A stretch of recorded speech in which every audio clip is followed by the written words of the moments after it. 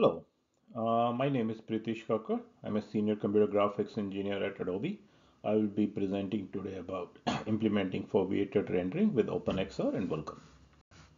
Let's get started. Let's look at the agenda. So we are going to first talk about what is foveated rendering and how is OpenXR applications made.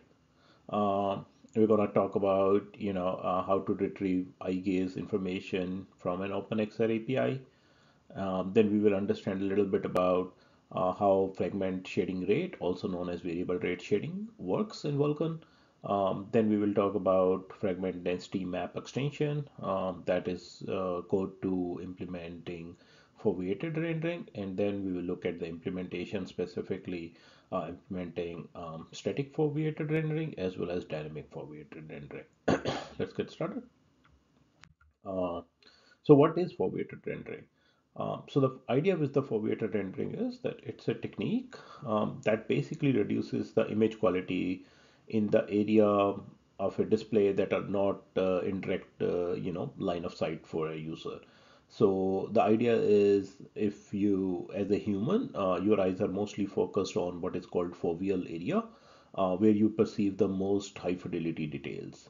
The rest of the peripheral area, like near peripheral or mid peripheral or far peripheral, it's an important area, and it plays a key role in motion perception, but it's not that much plays a key role in having spatial high fidelity detail in that area.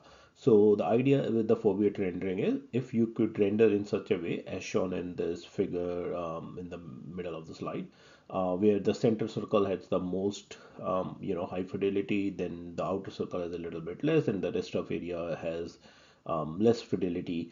Even then, as a user, you will not be able to see the difference, since your eye would be focused on that narrow area, and that's where you want to spend most of your GPU resources. So the idea is, you want to reduce the pixel shading rate around the areas which is not exactly in the user line of sight, and you want to focus on the area which is in the user line of sight, and that's where you want to use same more one fragment for, let's say, one pixel versus one fragment for multiple pixels. As the next thing, let's talk a little bit about what is how OpenXR work, and will not go much into detail. This is just a brief overview. The idea is, you have XR instance, very similar to an way of application connecting to OpenXR runtime. Then you have a system ID, but just a way of representing a unique ID for a particular VR headset. Then you select a configuration type, a view configuration type, which in this case would be mostly stereo, but the options available are mono as well. And then you create a session, which is a way of managing the life cycle of the application and providing any input data, like getting it serves so basically as an application session for that particular application. Then you have an XR space, which is represent the 3D coordinate system of that particular XR environment, and can help you map objects in that 3D environment. XR swap chain is very similar to swap chain concepts in Vulkan. And then the most important part is your render loop, which is where you have to call XR wait frame, then begin frame, and then end frame. And this is how OpenXR is structured. And the reason you want to call wait frame is because it throttles your application frame loop, to make sure that it's in sync with the display, basically. So you wanna the it basically synchronize your application frame submission with the display in short form. Uh, Now let's move to next slide. So in this slide, we will look at how we're going to retrieve eye gauge information from OpenXR. I've tried to not really write the code, but instead use a flowchart, because it's easier for to understand than writing, verbose codes, and considering OpenXR and Vulkan is pretty verbose API. It's a bit difficult to put that in slides. So in this flowchart, we first check if the iGaze extension is available or not using XR instance create info. This is very similar to extensions that we will check if we would be writing Vulkan code, and we will do that during the bootstrapping time. So this is exactly, we are doing some initialization, checking that.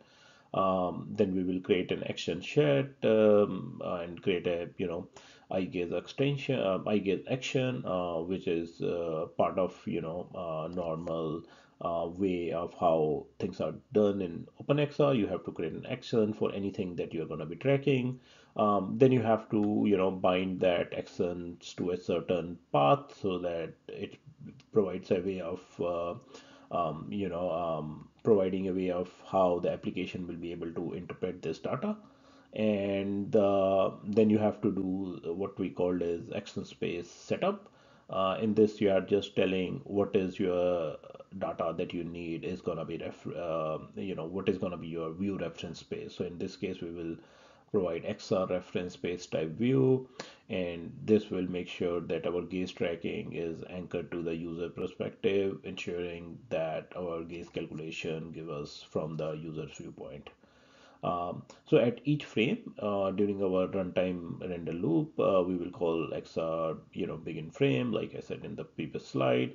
We will call update the gaze state, and this will ensure, and then we will query if the action state position is valid or not. If it's a valid, that means it's a stable position as per the device, and we could use that to calculate where the user is looking in pixel coordinate, and this will ensure that now we know which pixel coordinate we want to pay more attention to and be shading it at a higher rate compared to other pixels.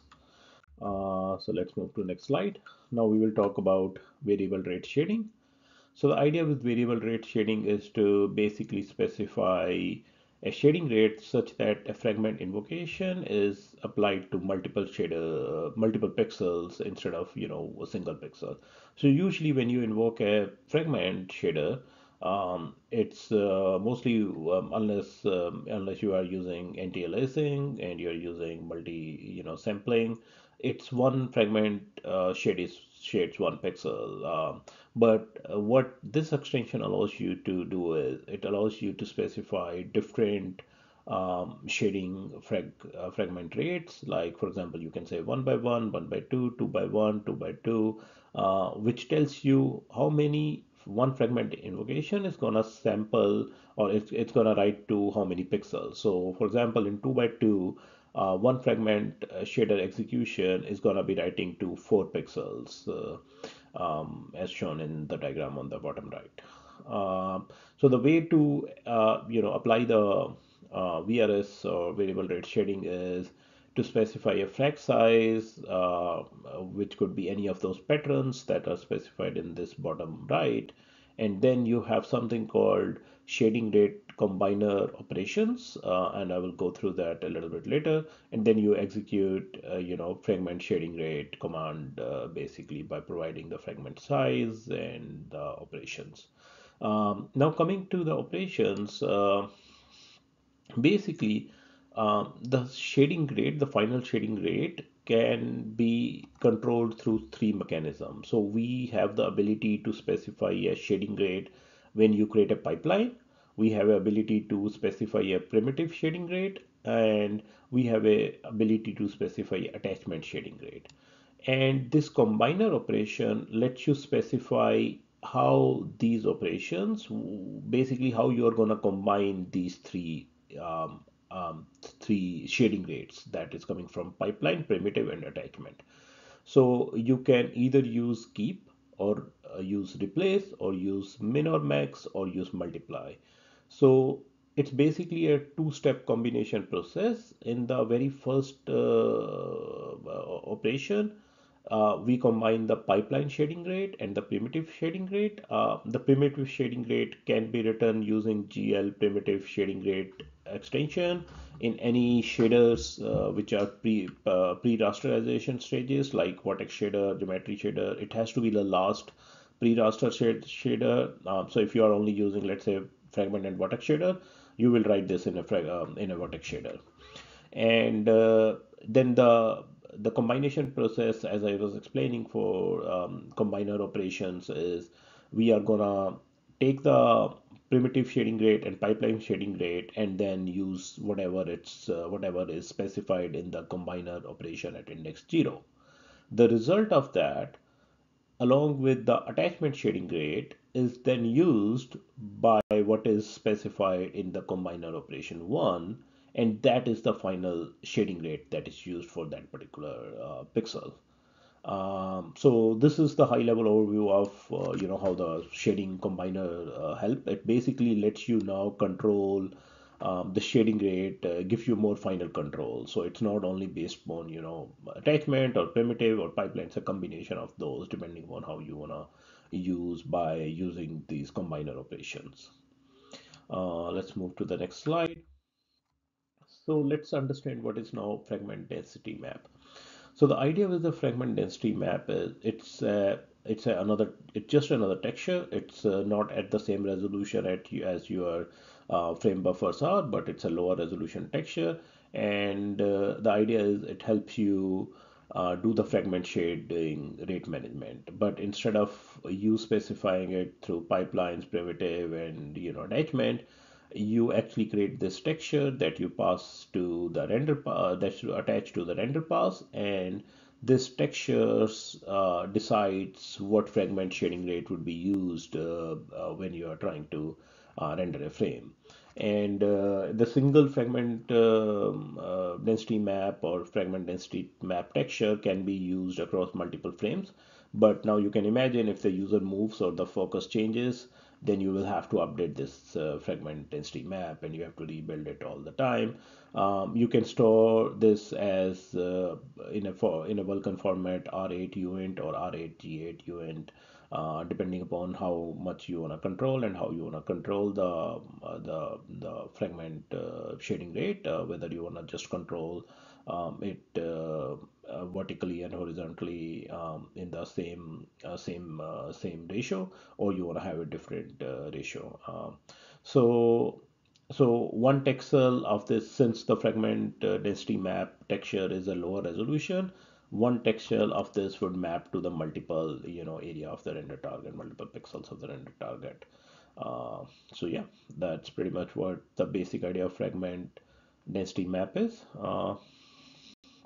Let's move next to how we are going to implement static foveated rendering using fragment density map.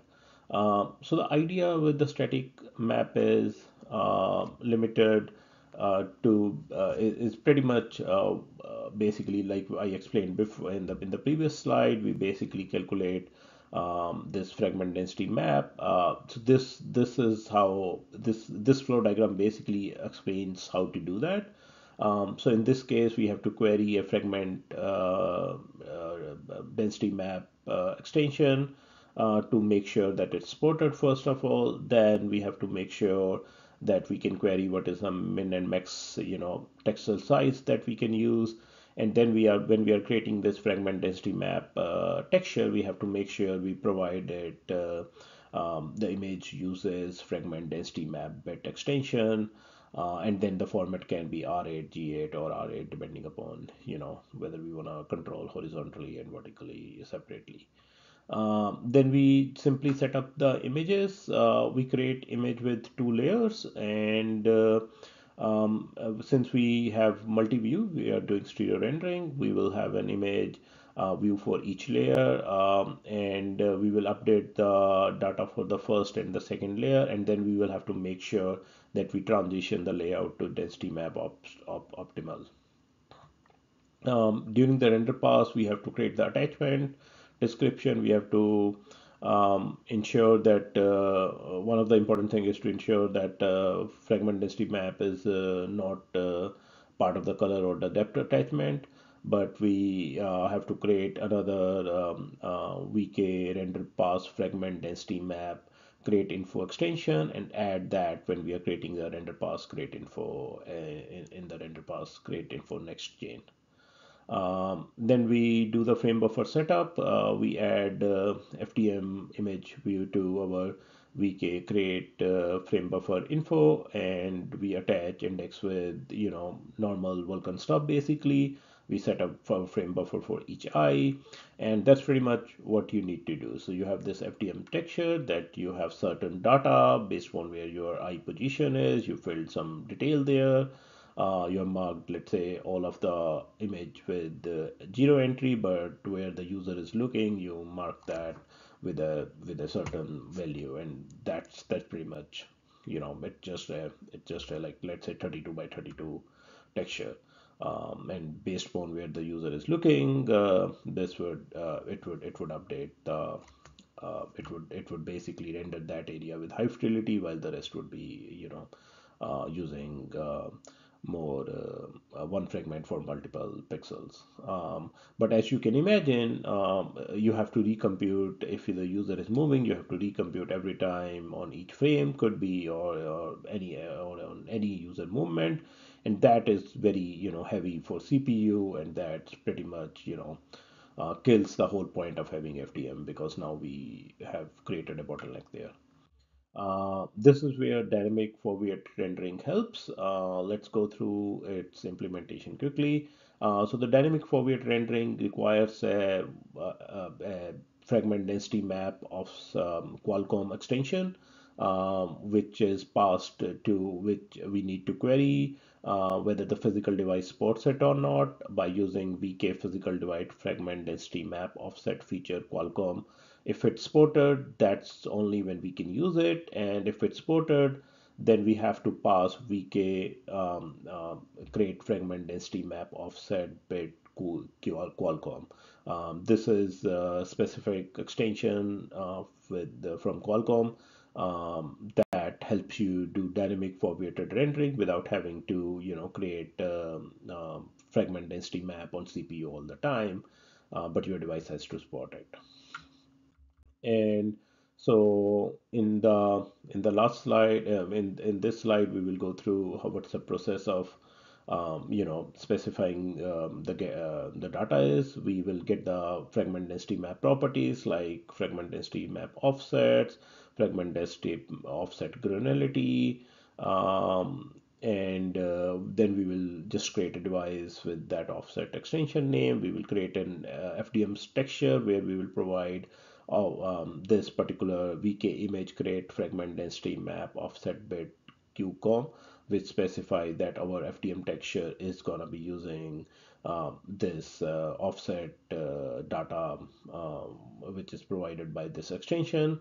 Now, once we have created the device using these steps, we can simply start our render loop. We will get eye position like I described in the getting eye gaze direction. From there, we will be able to calculate the offset locations at where the user is focusing on.